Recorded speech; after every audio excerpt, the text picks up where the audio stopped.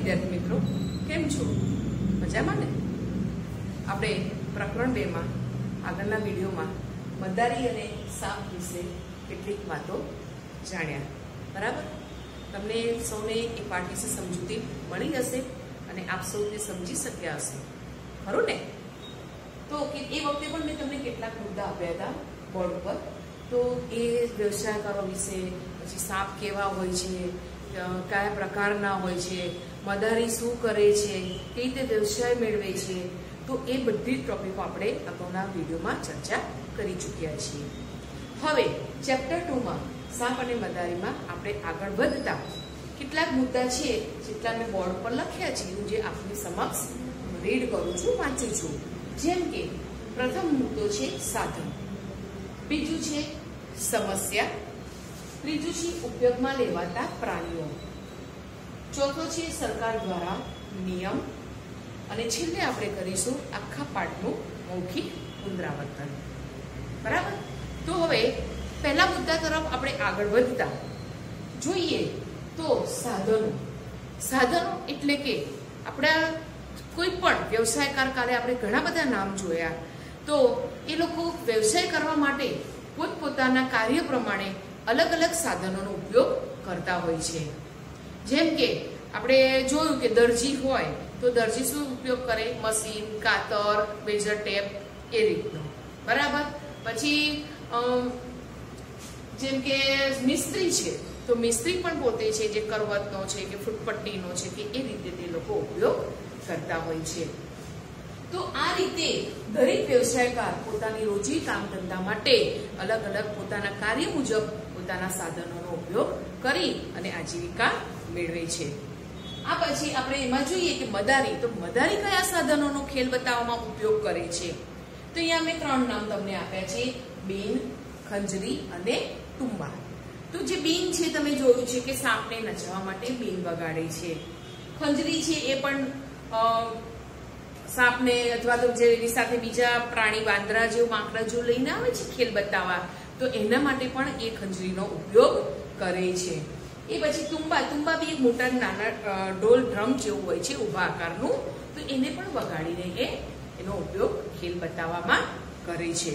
તો આ રીતે મદારી પોતાના જે સાધનો છે એમાં બીજું એક ડમરું પણ છે, તો એ ડમરાનો પણ ઉપયોગ કરતા હોય છે. હવે મદારીઓને જ્યારે પૂછવામાં આવે છે કે અત્યારનું તમારું જીવન અને શું મુશ્કેલીઓ છે, ત્યારે તેમના કેટલાક લોકોની ફરિયાદ પણ છે કે અમારું જે પહેલાનું વંશ પરંપરાગત અમારા બાપ દાદાની પેઢીથી જે ચાલી આવતો અમારો આ જે વ્યવસાય છે એ પહેલા ખૂબ જ સારા પ્રમાણમાં ચાલતો હતો, પરંતુ અત્યારે ટીવી અને મોબાઈલના કારણે અમારો આ વ્યવસાય અત્યારે ઓછો થઈ ચૂક્યો છે.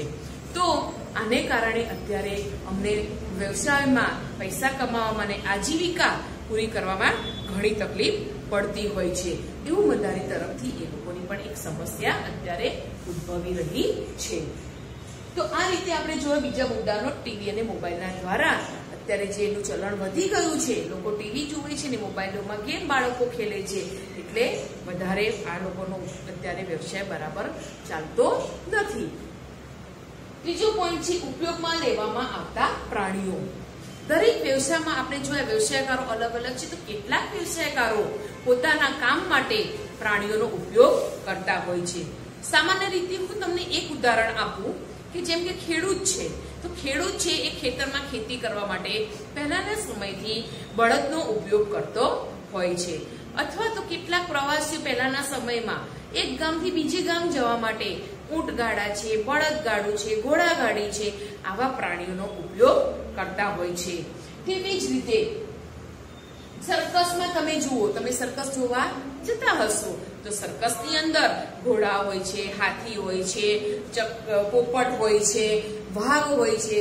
જે વાઘ જેવો પ્રાણી પણ જે રિંગ માસ્ટર હોય એના કહેવા પ્રમાણે તે સર્કસમાં પોતાનું કાર્ય કરીને આપણને મનોરંજન પૂરું પાડે છે, અને આ રીતે વ્યવસાયકારો પ્રાણીઓનો ઉપયોગ કરીને પોતે એમાંથી પોતાનું આવક મેળવીને પોતાનું ગુજરાન ચલાવતા હોય છે. તો આ રીતે આપણને કેટલાક પ્રાણીઓ વ્યવસાયકારોમાં પણ ઉપયોગી થયા છે.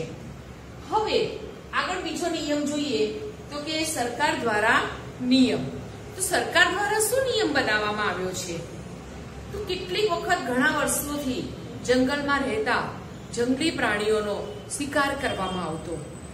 વાઘ છે, હાથી છે, હરણ છે, મગર છે, સાપ છે, આવા ઘણા પ્રાણીઓનો લોકો શિકાર કરતા અને તેમના અંગોને વેચીને, મારી નાખીને વેચીને એમનામાંથી પૈસા કમાતા. વાઘનું ચામડું વેચાય, હાથીના દાંત વેચાય, હરણમાંથી કસ્તુરી નીકળે એનું વેચાણ થાય, સાપની કાચલીનું વેચાણ થાય.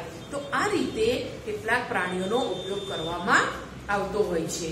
તો આ સમસ્યા, આના કારણે વન્ય જીવન જે છે એ અત્યારે જોખમાયું છે અને વન્ય જીવનમાં જે જંગલી પ્રાણી પશુ પક્ષીઓ રહે છે તેમનું જીવન અસ્તિત્વ પૃથ્વી પર સજીવ સૃષ્ટિમાં ઓછું થઈ રહ્યું છે. આ માટે સરકારે એક નિયમ બનાવ્યો છે કે કોઈ પણ વ્યક્તિ જંગલી પ્રાણીઓને પોતે પાળી શકે અથવા પોતાની પાસે રાખીને તેનો ઉપયોગ કરી શકે નહીં. અથવા એટલે કે તમે જંગલી પ્રાણીઓને પોતાની સાથે રાખી શકતા નથી. આ સરકાર દ્વારા નિયમ બહાર પાડવામાં આવ્યો છે. એટલે ક્યારેક આ નિયમ અત્યારે ખૂબ જ સારો નિયમ છે, પણ આવા મદારીવાળા જેવા જે વ્યક્તિઓ છે જેના પર એમની આ રોજી છે એ લોકોને સાપ પાળવામાં અને ક્યારેક જવાબ આપવામાં પબ્લિકને પ્રશ્ન ઉભા કરે છે કે તમે સાપને મારી નાખો છો, આમ કરો છો. તો એવી સમસ્યાઓનો એમને સામનો કરવો પડતો હોય છે અને આ સંરક્ષણ માટે થઈને સરકારે આ એક નિયમ સંરક્ષણનો પ્રાણીઓ માટે બનાવેલ છે. તો આટલા આપણે આખા ચેપ્ટર 2 માં સાપ અને મદારી વિશે તમે જે વાર્તા દ્વારા અને સમજૂતી દ્વારા પાઠમાં શું કહેવા માંગે છે એ આપ સૌ જાણી શક્યા હશો. તો એના વિશે આપણે કેટલીક થોડાક મુદ્દા વિશે પ્રશ્નો તરીકે મૌખિક ચર્ચા પણ કરીશું. જેમ કે આપણે જોઈએ છે કે પ્રાણીઓ કેટલા પ્રકારના હોય. તો તમે મને કહી શકો, વિચારો કે કેટલા પ્રકારના પ્રાણી હોઈ શકે? તો શાકાહારી, માંસાહારી. આ પ્રાણીઓ ક્યાં રહેતા હોય છે? તો જે શાકાહારી પ્રાણીઓ છે તે આપણે પાળી શકીએ છીએ અને કેટલાક પ્રાણીઓને આપણે આપણી પાસે ગાય, ભેંસ છે, કૂતરા છે, બિલાડી છે, સસલા છે, આવા પ્રાણીઓને આપણે આપણી સાથે ઘરમાં રાખી શકતા હોઈએ છીએ. અને કેટલાક જે માંસાહારી જંગલી પ્રાણીઓ છે એ જંગલમાં રહેતા હોય છે. તો બીજો પ્રશ્ન છે કે એમના ખોરાક વિશે. તો આ પ્રાણીઓ શું ખાતા હશે એવો પ્રશ્ન આપણા મગજમાં ઉદ્ભવી શકે છે. તો એ લોકો આપણી જે આસપાસના જે પ્રાણીઓ છે એને તમે જોઈને કહી શકો કે આ પ્રાણી આ વસ્તુ ખાય છે, આ વસ્તુ ખાય છે. તો એ પ્રમાણે એ લોકો શાકાહારી પણ પ્રાણી, અનાજ છે, વનસ્પતિ છે એનો ખોરાકમાં ઉપયોગ કરે છે અને માંસાહારી પ્રાણીઓ માંસનો ઉપયોગ કરતા હોય છે. ક્યારેક પ્રાણીઓ બીમાર પડે ત્યારે શું કરે છે? તો જે લોકો એમની સાર સંભાળ રાખે છે તે લોકો તેમના પ્રાણીઓના ડોક્ટર સાથે લઈ જાય છે અને તેમની યોગ્ય સારવાર પણ કરાવે છે. બીજા કેટલાક પ્રશ્નો છે કે જેમ કે મદારી આ ખેલ બતાવે છે ત્યારે એમાંથી પહેલાના સમયમાં એ લોકો એના બદલામાં શું મેળવતા હતા? પછી તમને આગળના મુદ્દામાં પણ મેં તમને જાણ કરી એ રીતે કે સાપ કેવી રીતે ખેડૂતના મિત્ર છે.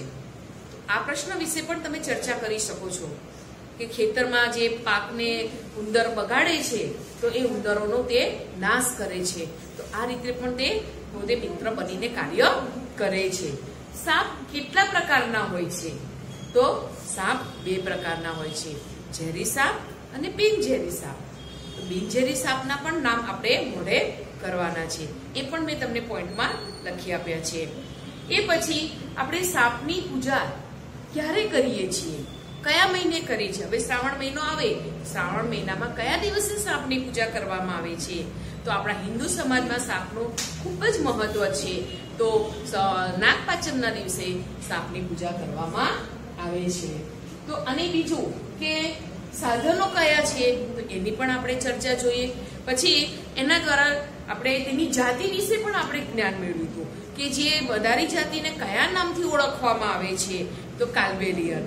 પછી એમનું નૃત્ય પણ હોય છે, તો એ નૃત્ય પણ કયા નામથી ઓળખાય છે એ તમે પાઠમાં તમે વાંચન કરશો તો તેના પરથી તમને સંપૂર્ણ માહિતી જે છે એ એ તમને મળી રહેશે. સાપની જે ભાત વિશે પણ આપણે આગળ વાત કરી હતી, તે ભાત એટલે શું કે ડિઝાઇન. તો એ ક્યાં ક્યાં એ બનાવવામાં આવે છે, એ ભાતનો ઉપયોગ કઈ જગ્યાએ કરવામાં આવે છે, તો એ પણ તમે મૌખિક, વિચારી અને લેખિતમાં લખી શકો છો. આ રીતે આપણે અનેક રીતે આ બધા પાઠમાં સમજૂતી મેળવી છે. તો સાપ વિશે અને મદારી વિશે આપને સૌને સંપૂર્ણ માહિતી મળી હશે અને પાઠનું પુનરાવર્તન વાંચન કરી અને દરેક મુદ્દા સમજી અને તેને તમારે આગળ વાંચી અને સમજવાના રહેશે.